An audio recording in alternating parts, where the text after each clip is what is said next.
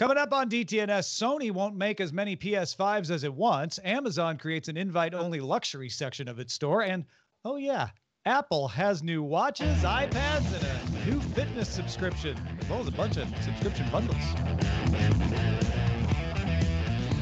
This is the Daily Tech News for Tuesday, September 15th, 2020. In Los Angeles, I'm Tom Merritt. And from Studio Redwood, I'm Sarah Lane. And from the place that my wife calls Mordor, I'm Patrick Beja.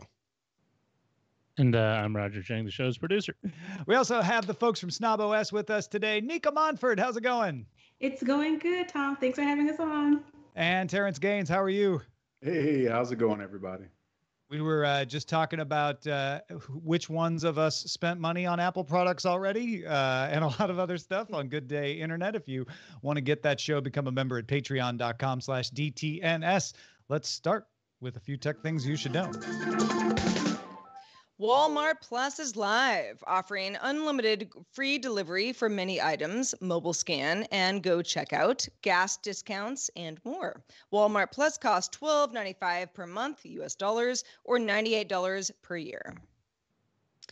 Viacom CBS announced that it will change the name of its CBS All Access streaming service to Paramount Plus in early 2021. Viacom CBS also announced new original programming coming to the service, including series on the making of the movie The Godfather and a spy show from Yellowstone's Taylor Sheridan. Google announced Google Meet hardware for conference rooms called Series 1. It includes cameras, a speaker, a computer unit, with some optional additional accessories like touchscreens and remotes. The system can automatically frame people while they're talking and filter out background noise and enhance voices. Series 1 runs Chrome OS on the Edge Tensor processing units. There are 3 suites of hardware based on room size from $2,699, that's $2,699, up to $3,999, available for pre-order soon. Former Facebook data scientist Sophie Zhang wrote a 6,600-word memo to coworkers about Facebook's response to misinformation campaigns. According to BuzzFeed News, the memo details misinformation campaigns by governments in Honduras, Azerbaijan, India, Bolivia, and more. Zhang regrets not prioritizing such situations and alleged that Facebook executives are motivated by public backlash and focused on the U.S. and the West. Zhang was fired by Facebook this month, turned down severance pay, though, so she would be free to send this memo. Adobe Illustrator for iPad was announced in November and is now up for pre-order, shipping October 21st. This version of Illustrator works with Apple Pencil and is available to Creative Cloud members at no additional cost if their plan includes Illustrator. HP decided to announce a product on Apple Day, debuted its Omen Vector wireless mouse with USB-C charging. HP claims it can get an hour of battery life in 30 seconds of charging and a whole day of battery life in 5 minutes of charging. If you go the whole 90 minutes of charging, it charges for use of up to 180 hours. The Omen Vector wireless mouse is $99.99, available now in the U.S. Speaking of announcements, Arlo announced a wire-free version of its video doorbell with rechargeable batteries. Like the wired version, it supports HDR and night vision with an 18-degree field of view. The Arlo Smart Service for Object and People Detection costs $2.99 per month after a free trial. The Arlo Essential wire-free video doorbell is available for pre-order at $199.99, shipping this holiday season.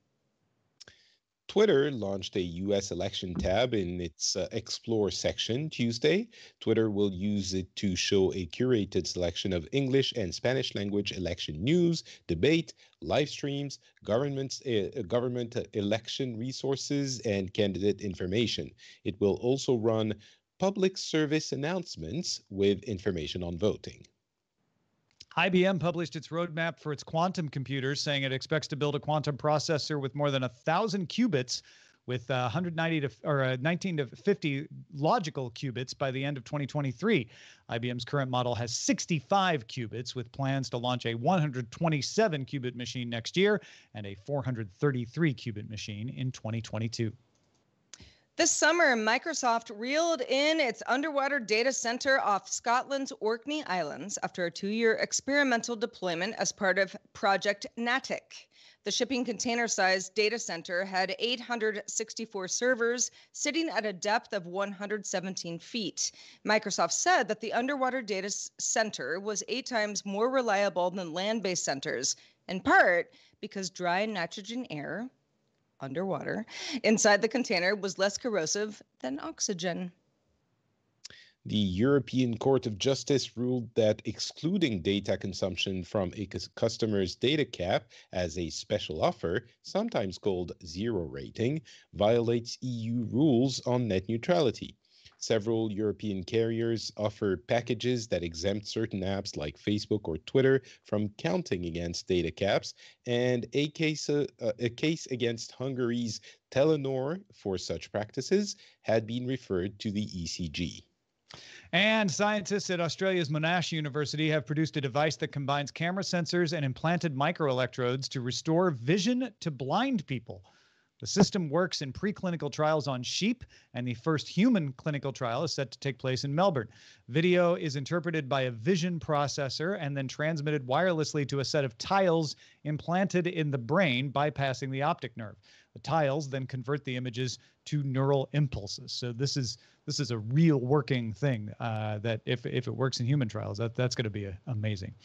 All right. Let's talk a little more about Amazon launching luxury stores for high-end brands to present products separate from the rest of Amazon and separate in more than one way. Oscar de la Renta is the first official partner, but they say they'll have more. Luxury store partners will have more control over their inventory, their selection and pricing than normal Amazon vendors do. They'll also get some special tools to show off items like a 360-degree view. And only select Amazon Prime members will be invited to access the store to give it that exclusive feel, although you can request an invitation. I don't think they're trying to keep people out, but they're trying to balance that like exclusivity feel. I don't know. What do y'all think of this? By select Prime members, I think they mean we'll select all of them. That's definitely a marketing thing, I think. But I mean, Amazon feels a little bit like the place where you go for cheap, good deals. Not exclusively, but I don't think they could launch with significant partners in that way and have that luxury feel without doing a little bit more, something a little bit different, and that might be it. Yeah, because I was going to say, I don't do a lot of shopping on Amazon. It's like I'll do my shopping elsewhere, and then I'll say, well, I'll just go to Amazon and buy it. But this way you can kind of get that shopping feel with all the extra features. So I'm assuming this is a play on staying on the website longer, if there's added luxurious shopping experience versus just throwing a bunch of stuff in my cart and hitting the 3-month subscribe and keep it moving. I think it's more on the branding side. I think anytime you say something is exclusive or luxury, people want to get in on it and they don't want to miss out. So they want to be a part of it. So I just think it's a marketing scheme to get people talking and get people interested. Yeah. It's targeting. Go ahead, Patrick. Oh, just wanted to mention it's targeting a different, trying to target a different market, and it's growth. Amazon always needs to get new types of products and new types of customers, or get existing customers to buy more. So maybe that's also a way of trying to eke out that little bit of growth they have left, given that they essentially own the world already. Mm-hmm. Yeah, I think it's funny. Every so often I'll search on Amazon for something, that's like considered a luxury brand, like, I don't know, some Chanel lipstick or something, and it's there. And I go, oh, wow, it's there. I just wouldn't thought of Amazon as the place to get this. If there was a kind of luxury brand platform on the entire platform, I mean, it doesn't really matter because I can buy it either way, but I can see where being able to cater to folks who are looking for something that's a little bit higher end on Amazon itself, but it not look like Amazon, which was always like, we're undercutting everybody else kind of thing, then, it's kind of a win-win. Yeah. Oscar de la Renta doesn't want to show up next to the sardines in your shopping list. Yeah. Exactly. Bloomberg sources say that Sony has reduced expectations for PlayStation 5 manufacturing by 4 million units to 11 million units by the end of March. The sources say the reduction is due to manufacturing problems, including yields as low as 50% from the AMD system on a chip.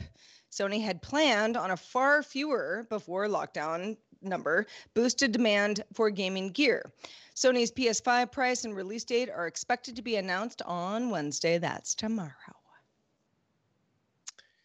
Ooh, that is a significant. I mean, the reduction in production numbers is significant. The yield seems extremely low for me. It's not unexpected for completely new CPUs to have low yield, but 50%. That has to improve quickly for them to be able to get that thing out the door a little bit more. It seems, we were thinking there are going to be shortages initially, and then they were producing more. Now we're back to shortages. So putting those pre-orders as soon as you can. So is that the trick? Is that a ploy? Excuse my conspiracy theory here. Is that a trick for people to, again, like we mentioned before, you got iPhones coming out, you got Xbox coming out, we got the holiday shopping season, we got coronavirus, we've got all this stuff packed in. So are all these different Amazon, Sony now, we got all these different ways. Are they trying to figure out how they can pick at us to get us to jump in early versus waiting and wait until, things start to die down? There's some Sony supply chain manager right now going, I wish it was a trick, Terrance. I wish 50% yield is not what I wanted to see. But I mean, that doesn't mean they can't take advantage of it that way, right? To kind of, tweak the demand somehow, like better order fast because we don't have that many of them. Yeah, I mean, all of the analysts that I've been hearing from, and I follow quite a few, and some of them are my friends, they're all saying that no matter how many they produce, they're going to sell out. They're going to sell everything they have, given the current climate and the boost that gaming has seen and the excitement of people and the price that Microsoft is forcing and all of those things. I would be very, very surprised. It might be inaccurate reporting. I guess that's possible.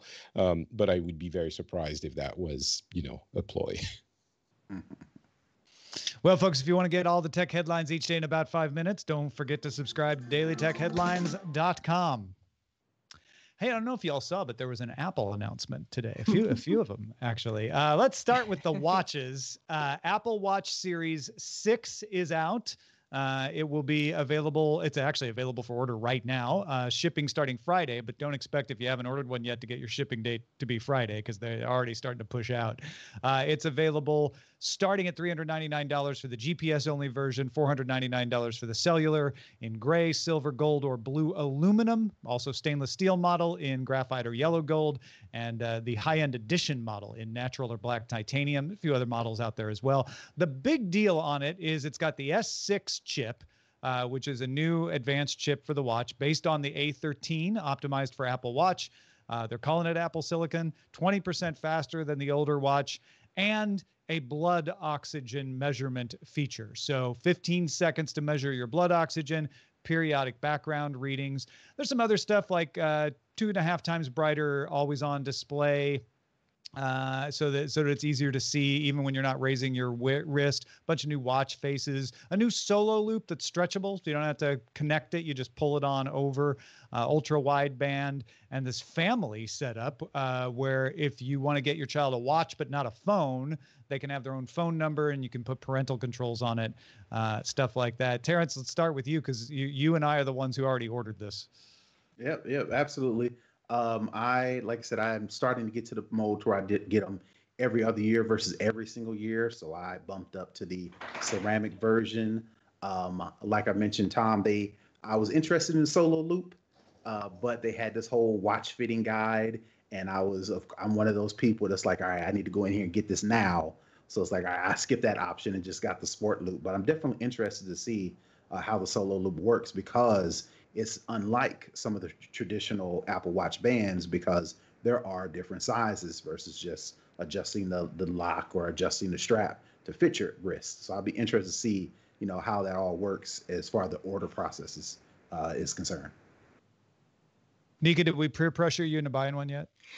Not yet. I've been scrolling on the website, looking around. I'm not completely sold on it, but I'm leaning, but I haven't pulled the trigger yet. I'm still looking at the colors. I'm coming off of a Series 3 here, so I feel like this is a big upgrade for me, because I'm going to get a lot of that stuff that was in the Series 4 and 5 that I missed out on. But if you're on a Series 5, I'm on a 4. Yeah, I'm on a Series 4. Yeah. If someone is on a 4, maybe an upgrade, but it's you're a little more on the fence, right? Because you're farther off. If you have a Series 5 and if you're not worried about your blood oxygen level, I'm not sure you need to upgrade. The only other thing I could see about the 6 is the chip that gives you the next generation digital car keys. But again, if you're on a Series 3, I'm not assuming you may not have a vehicle that gives you the option to do digital car keys. So it's kind of like, I'm still not missing anything by upgrading. No, my 2014 Honda Civic does not have that. You are correct. But I thought only the BMW had the car. I think that's right so far. Yeah. That's the only one that's been announced anyway. We also got the Apple Watch SE, which is essentially the same thing as the 5 with fewer features. So no always-on display, no electrocardiogram or blood oxygen monitor. But it does have the always-on altimeter, accelerometer, heart rate, compass, gyroscope, motion sensors. $279 for that one, or $12 a month over 24 months. And they're keeping the Series 3 available as the baseline option for $199. Patrick, what do you think of these watches? The Series 3 feels like the reason for you to feel like you're getting the middle model and not the cheaper one when you get a Watch SE. But it's definitely interesting. It doesn't have the big health tracker things on the SE. And I think it's going to be, the way Apple is segmenting all of their product lines is really fascinating, because the watch was the last one that didn't have a cheaper model, but now they have the SE things. It's almost like we need an iPad SE, and they have really, I don't want to say affordable, because obviously, it's snobs all around when we talk about Apple, as Terrance and Nica know, obviously. But I think this is a very mid-range category of products that they're diving into very, very much. And it's getting Apple for a cheaper price and still high quality product. Now, of course, if you want the best thing, you still have to, pull out a little bit more money from that wallet, obviously. But I think it's a very interesting strategy, and it's working. All right, let's talk about subscriptions. Apple Fitness Plus is a new service from Apple, and we know Apple is moving towards wanting to make money off of subscriptions, off of services. Apple's Fitness Plus is kind of a shot at Peloton, saying we've got instructors, we've got workouts like yoga, cycling, dance, treadmill, strength, core, rowing, HIIT, mindful, cool down even, and all you need are your Apple Watch and your phone or your tablet or your Apple TV. They have an algorithm that'll give you workout recommendations. So you'll see this either in a tab in your activity app or in the fitness app that you'll be able to get for the iPad and Apple TV. They promise that all your data is going to be stored on your device, nothing associated with your Apple ID. $10 a month or $80 a year just for that. They'll be doing a 3-month free trial if you get a new Apple Watch. But the big announcement was Apple One, which is 3 bundles, even though it's called Apple One. The main bundle is for an individual. You get iCloud, 50 gigabytes, Apple Music, Apple TV Plus, Apple Arcade for $15 a month. The family plan is $20 a month. You get, again, music, TV, arcade, and iCloud, 200 gigabytes of storage. Or you can go Premier in some countries. That gives you all of that, plus News Plus and the new Fitness Plus, and 2 terabytes of storage for $30 a month. All of that's coming this fall. That was the one thing that confused me, is like, well, if you're announcing these, why aren't you making them available? They're subscriptions. Why aren't they here right now? Makes me wonder if they want to have them available at the same time as the new iPhones. Well, I think a lot of the fitness stuff probably they've been working on it and need to make it solid. I have to say, of this entire announcement, the Fitness Plus stuff got me the most excited because I just love working out in my garage. That's what I do anyway. Like, I put on my VR headset and I work out all the time. Happens. But and like the Peloton or other subscription-based, workout services, and there are some, but Peloton is probably the most well-known. They are awesome, but they're expensive. They were, this is like a luxury thing. For Apple to say, you can use any, just like, I don't know, buy some old bike and, then you can get the service for $9.99 is like, oh, interesting. Yeah. Especially since Peloton just released I think, what are they calling, the Bike Plus, which is their lower tier version of their current bike. So I really do think it is Apple's kind of, hey, we got something over here that's just as good and quite a bit cheaper. Right. Yeah. And you don't have to you can use any equipment, right? So most of the non-equipment workouts, like the HIIT and the cool down and the strength, they mention all you need is dumbbells, but if you do, for instance, what I was interested in Apple Fitness Plus, because I have a rowing machine, some of the other rowing machines are super expensive, but the features for like the classes are not there. The features for the, tracking your distance and tracking all the other things that you would normally want to track on a rowing machine is not there with the services. Well, here comes Apple. They've got all of that. I can use any bike. It's like a win-win. Or I can use any machine. It's a win-win. You know who else thinks this is interesting? All of the companies and developers that have fitness apps on the Apple ecosystem. Indeed. A world where anti-competitive and monopoly issues are very much alive, I think this is a bold move by Apple. Spotify already issued a protest about the bundling just because of the music. Yeah, I can't imagine how the fitness people also feel.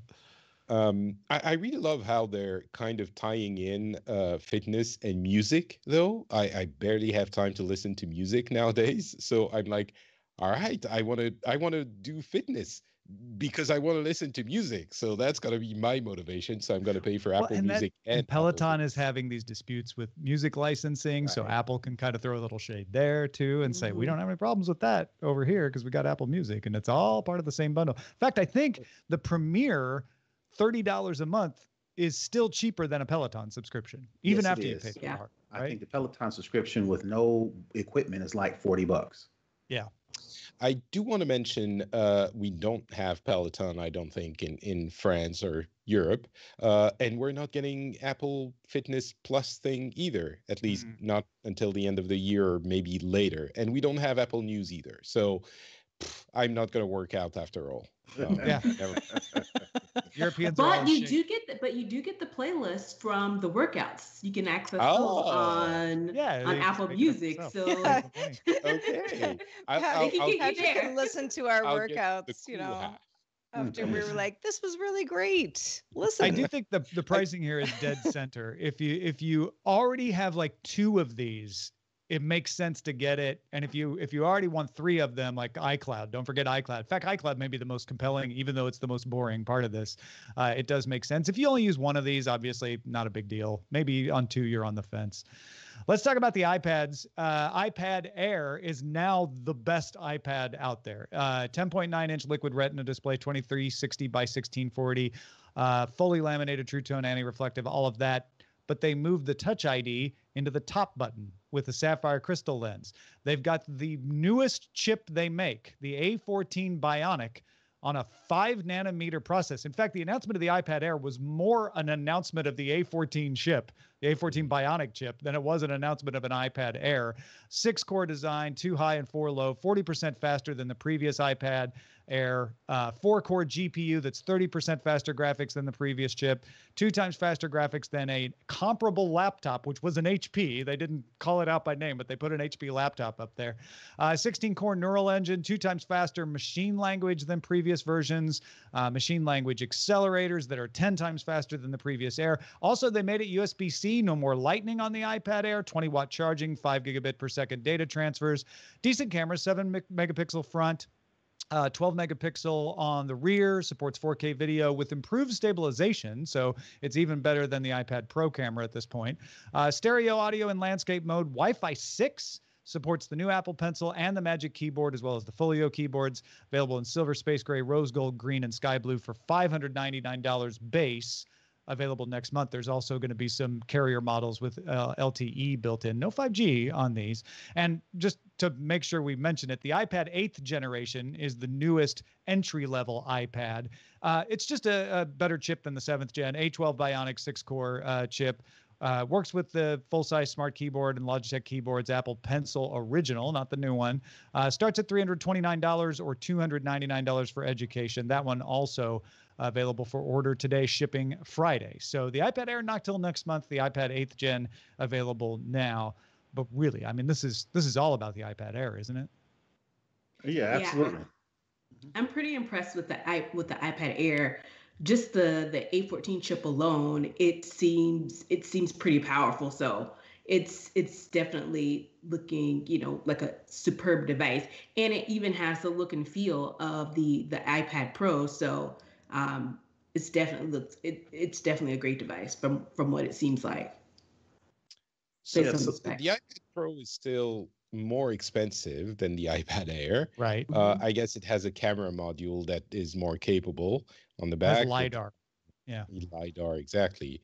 That seems like a weird product positioning if the only thing it has is that, maybe a couple of other things. But the only things I was able to find that differentiate the iPad Air versus the iPad Pro was the 120 hertz refresh rate on this screen display, Face ID, and the LiDAR camera. Other than that, the iPad Air is equal, if not better, with the better stabilization on the camera, with the price, and with the new chip, right? So that leads me to believe they gotta be around the corner, if not this year, early next year, updating the iPad Pro. Or is that too soon? Well, they just updated it in March. They're usually on a year schedule, so I'd be surprised if they updated it before March. But also, it feels weird to have the iPad Pro sitting there next to the iPad Air right now. Right. Yeah, I mean, so many of the folks that were following the announcement as we were, so much of it was, what is going on with the iPad line? Like the iPad Air is now better than the iPad Pro. Why didn't you just redo the iPad Pro? And I mean, I have to believe that Apple is phasing out the iPad Pro, and the Air is going to become the iPad, because I don't really understand what they're doing otherwise. It is a little confusing. All right, let's wrap this up with the last announcement that iOS 14, iPadOS 14, watchOS 7, and tvOS 14 all out tomorrow. We're recording this on Tuesday, so all out on Wednesday. Not macOS, which makes me think they're saving that for a laptop announcement in October, when we expect we'll get iPhone announcements as well. So you can start updating on Wednesday. Go get them. It's so that even the people who have, who would have liked to buy iPhones but can't, they still get something new. So yay. Yeah, and it's pretty cool. I have the public betas on my iPhone and my iPad, and it's a nice upgrade. Definitely with the widgets is the main thing you want to play around with. Looking forward to see what third-party developers do with the widgets, because right now it's all Apple stuff. Well, thanks to everybody who participates in our subreddit. You submit stories and vote on others every day, and we appreciate you for it. Keep it up. dailytechnewsshow.reddit.com. All right, real quickly, let's check out the mailbag. Let's do it. Mike in Smoky, San Francisco said, I have a paranoid thoughts. Ooh. Yeah, When the that was team paranoid was alarm going off. paranoid alarm. When the team was expressing concerns about the body compass radar data, I was surprised that nobody discussed the recognition identification potential of the technology, although I'm sure Tom considered it because it's common knowledge that he considers all ramifications of every story. Isn't that nice for you, Tom? Mike says, if the device also uses radio waves to detect your breathing and body position, couldn't it also recognize your unique skeletal structure? Couldn't the same technology be deployed in a public location, similar to cameras, but even less obtrusive? Mike, I'm not going to say you don't look good in your tinfoil hat, but it's a big leap to go from radio waves that can detect your breathing to skeletal structure. I'm not saying maybe someday, but from what I know, that would be a big leap for this technology. So you don't have to worry about that quite yet. We also got an email from Edge, who just wanted to take a moment to say thanks for all the hard work we do. Thank you, Edge. Edge wrote, I've been a listener since the TNT days and a patron for 2 to 3 years now. I really believe in what you all do. So this year I told my wife all I wanted for our 10-year anniversary is a DTNS mug.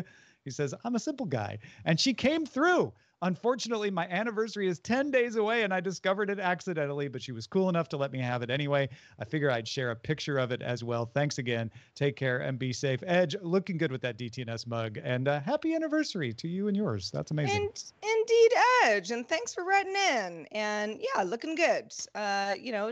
Enjoy the mug. Also, shout out to patrons at our master and grandmaster levels, including Paul Reese, Martin James, and DeGracia A. Daniels. Also, thanks to Patrick Beja. He's our Tuesday person. Patrick, what's been going on with you since we saw you last? Thank you for the factual endorsement. I have it here. I am at notpatrick.com, and you can find everything I do there. It's a brand new website that looks pretty snazzy. It definitely does. Well, glad to see you back and see you next week. Also, thanks to Nica Montford and Terrance Gaines, the SnobOS podcast folks. But it's so fun to have you on the show and let folks know how they can keep up with your work. Oh, yeah, most definitely. You can catch us on the web at snoboscast.com. You can catch our weekly podcast. We're on Apple Podcasts, Google Podcasts, Spotify at SnobOS. We're getting there. We're getting better. We're on YouTube. We're doing video now. So you can find us on YouTube at SnobOScast. And other than that, we're just on social, Instagram, Facebook, and Instagram, all at SnobOScast. We appreciate the support from the DTNS crew. Definitely appreciate it. Definitely. Yeah, you got to go become a patron so you get that little alert, tells you when they're going live. You can watch live. Yes, we appreciate it. Patreon.com/SnobOScast. All right. Of course, we appreciate all your support of this show. It's payday. I don't always talk about this, but I had to pay Sarah and Roger so they can eat. And that's thanks to you that we were able to do that. So keep that support coming. Patreon.com/DTNS. Oh, so good to eat. Our email address is feedback@dailytechnewsshow.com. Keep that information coming early and often. We're also live Monday through Friday, 4:30 p.m. Eastern, 2030 UTC. You can find out more at dailytechnewsshow.com/live. Back tomorrow with Scott Johnson. Talk to you then. This show is part of the Frog Pants Network.